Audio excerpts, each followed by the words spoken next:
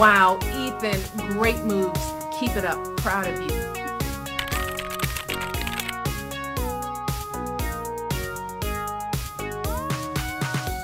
Most of you guys have probably already seen this clip. It's been all over the internet, and for good reason. Honestly, I could not miss the opportunity to talk about my boy, Steve Harvey. He's been one of my most beloved characters on the internet for so long, and I feel like this is just the perfect opportunity to talk about this God-blessed, beautiful, very mustached man. Really, what's going on with his mustache? That and more today. One of you is about to become our new Miss Universe. If for any reason she is unable to fulfill her duties, the first runner-up will take her place. I know we're supposed to be laughing at Steve Harvey, but I can't not acknowledge how fucking stupid this shit is. It's like, this is something that like should have existed like 100 years ago, walking women around stage like Barbie dolls. You want to know how they win the bathing suit competition? Let me read off the criteria for that. This is my favorite one. Well-proportioned body. What is that? You can't even control that. That's not even in. It just means you got born into. You got a good body. You were born with a good body. Poise, posture, and carriage. Carriage sounds interesting. Tell me more about carriage. Now, interestingly enough, Miss Philippines here lost her parents at a young age. Proper fit of the swimsuit. Well, I mean, that doesn't seem that tough. You just buy a fucking swimsuit that fits you. You know, it shouldn't be too hard. I guess if you buy an ill-fitting swimsuit, then yeah, it doesn't speak very well. I mean, who the fuck shows up to Miss Universe in like a frumpy swimsuit? And then, of course, who can forget energy and charisma? Hi, my name's Ethan Clark. I'm very energetic and charismatic. All my friends really say that I'm a great dude. Yeah, everybody likes me a lot. I know that my body fat levels are not exactly perfect, but I make up for it in energy and charisma. Miss Universe 2015 is Colombia. If you don't know by now, Steve Harvey actually announced the wrong winner. The winner was Philippines, but watch how long he lets her stand there and soak up that sweet, sweet cringe. It's a prank, bro.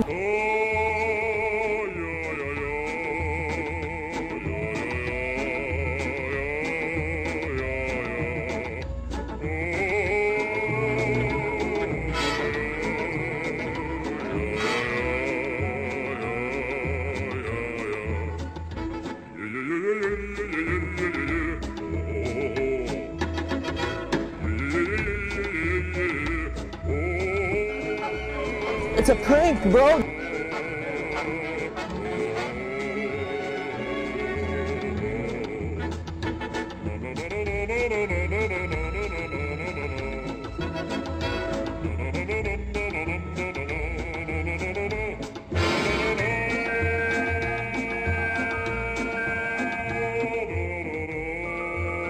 It took this guy 2.5 minutes before he came out to correct his mistake.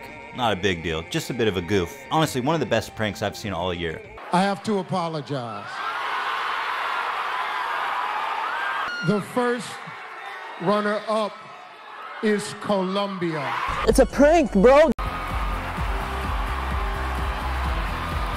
Take your first walk as Miss Universe. You could tell it's the happiest day of her life. Miss Philippines. You could tell it's the happiest day of her life. Take your first walk as Miss Universe. This is exactly what's on the card. I will take responsibility for this. It was my mistake. It was on the card. Let's get a close-up of this card. How do you fuck that up, dude? There's 3 things on it. Well, at least the guy was apologetic. I mean, he made this really thoughtful tweet where he misspelled both of their countries. Oops, what a goof. It's a prank, bro. The first runner-up is Colombia. It is my mistake. Still a great night. I know I fucked this up, the most important moment of this whole competition. I know I ruined it for both of these women, right? Still, what a great night. 12 billion years all led up to this beautiful, beautiful night. Give it up, everybody in the universe. The best night in Miss Philippines' life. I mean, get a look at her face. What a great night. I get the feeling that Steve Harvey's doesn't come from Earth with that fucking mustache. What galaxy is that mustache from, dude? How you gonna pawn that off as real? What's going on there? Seriously, it looks like a caterpillar crawled up on your lip and died. You just glued it down, man. What the fuck? Welcome and thank you for joining us today on another episode of Meme Busters. And today we are here to bust the meme on Steve Harvey's mustache. I believe he puts makeup on his mustache, and we have some photographic evidence here we'll show you. I believe that you can see the outline of the makeup on his mustache. Explanation that his mustache is just that thick is the least likely. I would be shocked. It can't be. It's more likely that he like found a leprechaun and plucked its ass hairs and surgically implanted it on his lip or something. Make me beautiful, Hila. I want to be like Stephen Harvey. Okay, guys. I look like fucking Mario brother. Colby Person eyebrows, Steve Harvey mustache. Is this meme busted? This meme is busted, right? I think this meme is This meme is busted. You know, I feel bad for Steve. He seems like a really nice guy. It was an honest mistake. He tried to make up for it. You know, he deserves a slide in this case. Oh, no, wait, no he doesn't. He's a fucking asshole. This guy sucks, all right? If you feel bad for him, watch this next video and tell me what you think then. Does he have a relationship with God? You sitting up here talking to a dude and he tells you he's an atheist, you need to pack it up and go home. You know, you talking to a person who don't believe in God, what's his moral barometer? Where is it at? It's nowhere. Ladies out there, if you're gonna date somebody, make sure he's religious, okay? Like Steve Harvey here. He's got a moral barometer. That's why he's been married 3 times and each one of his marriages ended when he cheated on them. He's got a moral barometer. If you don't believe in God, then where's your moral barometer? That's just me talking. You can believe what you want to believe, but if you're an atheist, you're basing your goodness and morality on what? I mean, but what is an atheist? I don't really get into that. You know, when I've talked to people all the time, I'm an atheist. I just walk away. Very enlightened, dude. You know, I gotta say, it's a little bit scary when I hear religious people saying that if you don't have God, you have no sense of right and wrong. The implication is that if he didn't have the Bible to tell him what was good or not, he'd just be out there raping people. They're really insulting themselves, right? Because it's like saying, if I didn't have God to tell me what's good, what to do, then I wouldn't care about anybody. This moral barometer is all over the place. But you plug Jesus right in and it's like, hey, cheat on my 4th wife today. Moral barometer. Thanks, Jesus. I don't know what to say to you. You know, well, an atheist is someone who doesn't quite believe that there is somebody out there, some God out there. Well, then to me, you're an idiot.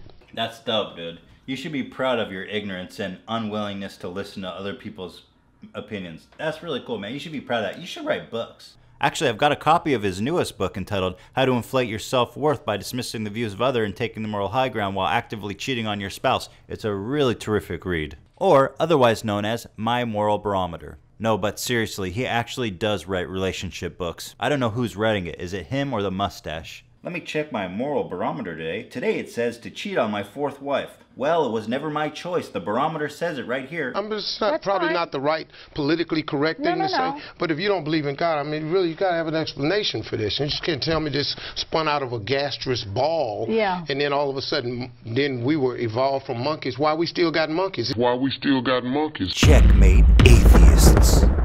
Why we still got monkeys? It's too much open here. I just believe that, and if you don't believe that, then I don't like talking to you. It's no wonder evolution's such a mystery to the guy. He can't fucking read a card, let alone a book. Kind of explains a couple of things, don't you think? Talking about evolution shit. Something more unexplainable on your fucking upper lip, man. Like you said, men cheat because women allow them to. Elaborate. I mean, you know, look, women ask that question all the time. You know, that's one of the biggest questions. You know, why do men cheat? But, I mean, it's really because there are so many women out there willing to cheat with them. Can we please get women in burqas, guys? This is Steve Harvey's vision of a perfect society where women are covered up because it tempts him, and therefore it's their fault. I mean, this is like saying pedophilia wouldn't be a problem if all those 8-year-olds weren't so goddamn sexy. You know? If there's no temptation, it's not a problem. You're tempting me, so it's your fault. You sexy-ass 8-year-olds. I think at this point, Steve Harvey just better go join ISIS. And while he's at it, I think we better block up 8-year-olds in little cages because they're tempting all the pedophiles. Can we please get some burqas and cages in this perfect utopian society we call Syria? The first runner-up is Colombia. It is my mistake. Still a great night. Basically, in conclusion, Steve Harvey goofed. He made a bit of a mistake, but he's a good guy and he deserves a pass. On whole, I rate this the best prank 2015. It's a prank, bro. Frankly, Hila, it's not even fair. You know what I'm saying? Frankly, Hila, it's not even fair how easy it is to get pussy with these bracelets right now. This is not a joke.